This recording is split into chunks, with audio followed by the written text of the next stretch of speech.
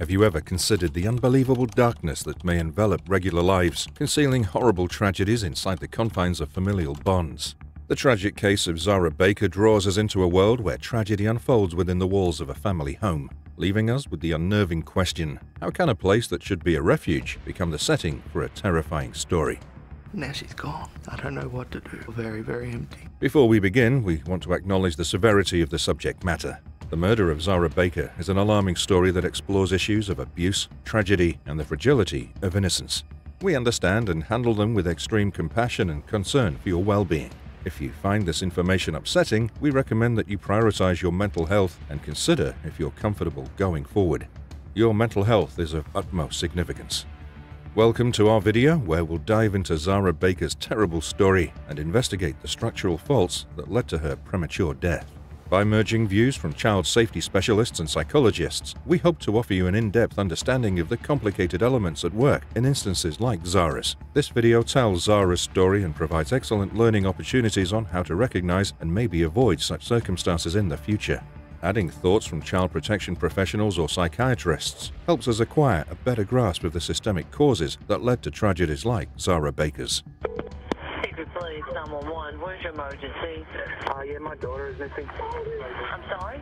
Your daughter's missing? Yes, ma'am. These specialists provide essential insights into the complex dynamics that exist within families and communities, giving light on the underlying causes of child abuse and neglect. Family dynamics, socio-economic inequities, and gaps in the child welfare system can all be examined to identify crucial areas for intervention and prevention. Through their experience, we peel back the layers of Zahra's narrative and acquire critical insights into how to treat and alleviate the underlying conditions that cause such catastrophes. Zahra Baker, a child born on November 16, 1999, in the serene town of Wagga Wagga, New South Wales, Australia, began her life's journey with promise and hope. However, her story took a tragic turn when she found herself amid a harrowing ordeal in the seemingly peaceful town of Hickory, North Carolina, United States, in October 2010. At the tender age of 10, Zahra's sudden disappearance sent shockwaves rippling through the community, leaving neighbors and authorities baffled and deeply concerned. The tranquil atmosphere of Hickory was shattered when, just a month later, Zahra's dismembered remains were unearthed, a horrifying reality that shook the foundations of the town to its core. The gruesome nature of Zahra's fate garnered widespread attention from media outlets worldwide, thrusting her tragic story into the spotlight and prompting a thorough and meticulous investigation into the circumstances surrounding her untimely demise. As the world grappled with the chilling details of Zahra's fate, questions swirled about the events leading up to her disappearance and the dark secrets concealed within the seemingly ordinary facade of the Baker family. How could the life of such a promising young girl take such a dark and sinister turn, and what hidden truths lay buried beneath the surface of her family's outward appearance? Elisa Baker, Zahra's stepmother, was pivotal in the tragic story. In a startling turn of events, Elisa confessed to her involvement in Zahra's murder in September 2011, leading to an 18-year prison sentence.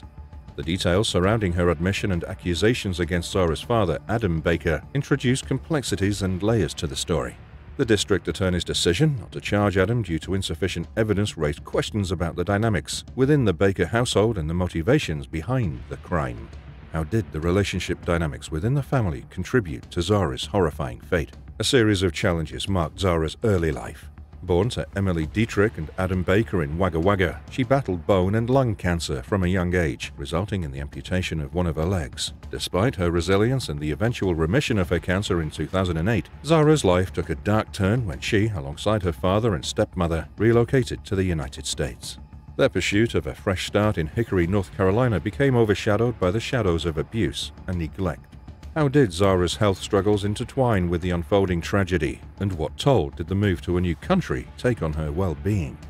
The Baker family's arrival in Hickory began a disturbing chapter. Zahra's abrupt withdrawal from public school raised eyebrows within the community, prompting concerns about her well-being.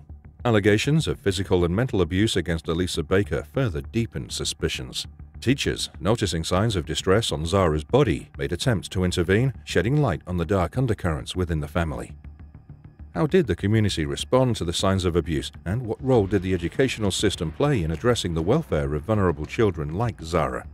Despite the intervention attempts by concerned teachers and the involvement of child protective services, Zahra's tragic fate remained undeterred. The Bakers' frequent relocation within Caldwell and Catawba counties, coupled with reports of Elisa's abusive conduct dating back to 1999, underscored systemic failures in protecting vulnerable children. Zahra's multiple residences became the backdrop to a haunting narrative that unfolded under the watchful eyes of authorities.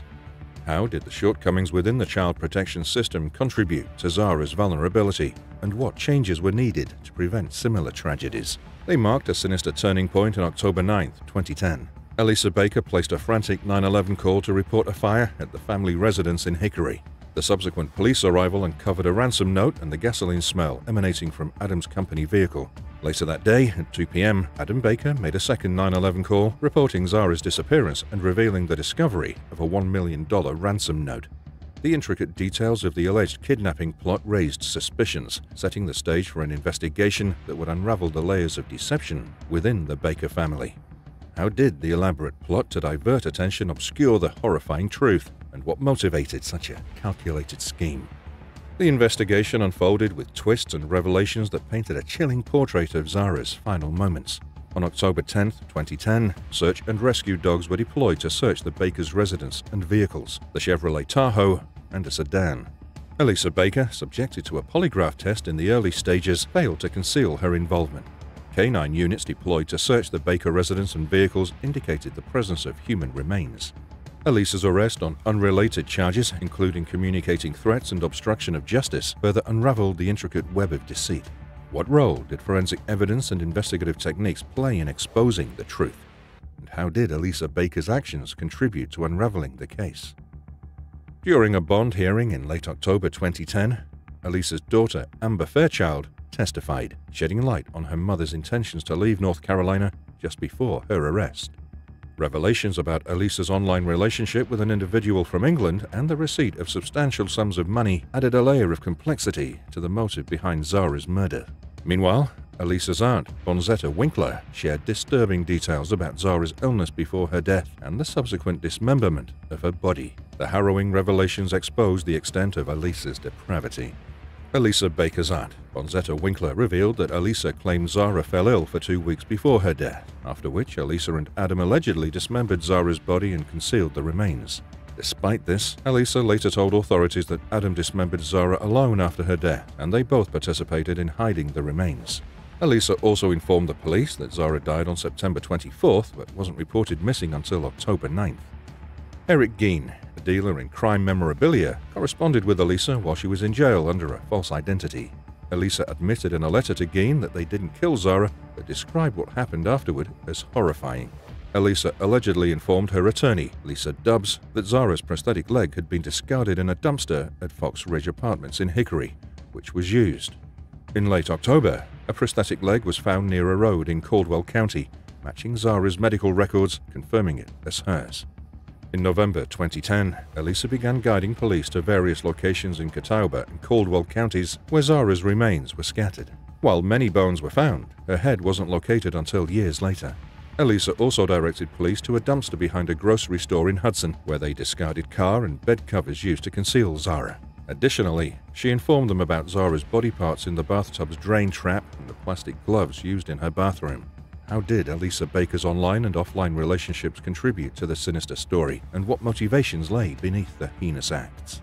Elisa's MySpace page became a window into her tumultuous past, revealing a history of multiple marriages and accusations of bigamy. Bigamy charges surfaced when it was discovered that Elisa was still married to Aaron Young when she wed Adam Baker. The intricate details of her relationships, including an alleged connection to a chainsaw massacre role-playing scenario on the IMVU website, added a layer of darkness to the unfolding tragedy. How did Elisa's tumultuous personal life intertwine with the events leading up to Zahra's murder, and what role did her online interactions play in the disturbing story? The inability to determine a specific cause of death led to the categorization of Zahra's passing as an undetermined violent homicide. Despite Elisa Baker's admission to her involvement, unanswered questions persisted. Cell phone tower records indicated that only Elisa, not Adam, was in the vicinity where Zahra's remains were discovered. The timeline of events pointed to Elisa's sole responsibility for Zahra's murder, further challenging previous suspicions about Adam's involvement. How did the forensics and timeline reconstruction contribute to unraveling the truth, and what lingering doubts remained about Zahra's tragic end? Elisa Baker faced an indictment for second-degree murder with aggravating circumstances in February 2011. The grand jury cited 5 aggravating circumstances, including Elisa's history of abuse towards Zahra, her attempts to conceal the crime, and the exploitation of trust. The absence of a first-degree murder charge underscored the importance of Elisa's cooperation in disclosing the location of Zahra's remains. Adam Baker consistently denied any involvement in his daughter's death, prompting questions about the dynamics of their relationship and the complexities of familial loyalty. How did the legal proceedings unfold, and what factors influenced the charges brought against Elisa Baker? In the wake of Zahra's tragic death, questions lingered about the failings of the child protection system, the complexities of familial relationships, and the need for systemic reforms to prevent similar tragedies. Zahra's memory became a rallying cry for awareness, advocacy, and change. As communities grappled with the aftermath of the heartbreaking tragedy, there was a renewed call for action to protect vulnerable children and address the root causes of abuse and neglect. Zahra's legacy served as a poignant reminder of the importance of collective efforts to create a world where every child is cherished, protected, and allowed to thrive. How did Zahra's story ignite conversations about child welfare and inspire calls for reform? And what lasting impact did her memory leave on the community? Zahra's story triggered discussions about child welfare and spurred solid calls for reform in communities and institutions. Her horrific story put light on the flaws in existing child protection systems, sparking debate about the need for substantial reforms to protect vulnerable children better. Advocates and policymakers alike were mobilized to address systemic concerns, including reporting gaps and intervention protocols, guarantee that incidents of abuse and neglect are recognized and dealt with more quickly and effectively. Zahra's experience prompted a communal awakening about the systemic causes that contribute to child maltreatment, such as poverty, substance addiction, and domestic violence. Communities discussed the value of early intervention, access to mental health resources, and the significance of community support networks in avoiding child abuse and assisting families in distress. As we learn the sad facts of Zahra's story, we encourage you to act. Consider engaging in or sponsoring specialized child welfare programs that help disadvantaged children and families. In addition, we advise you to educate yourself on the indicators of child abuse and how to report suspicions or concerns to the proper authorities. By focusing your attention on tangible activities, you can join us in fighting for the safety and well-being of children in our communities.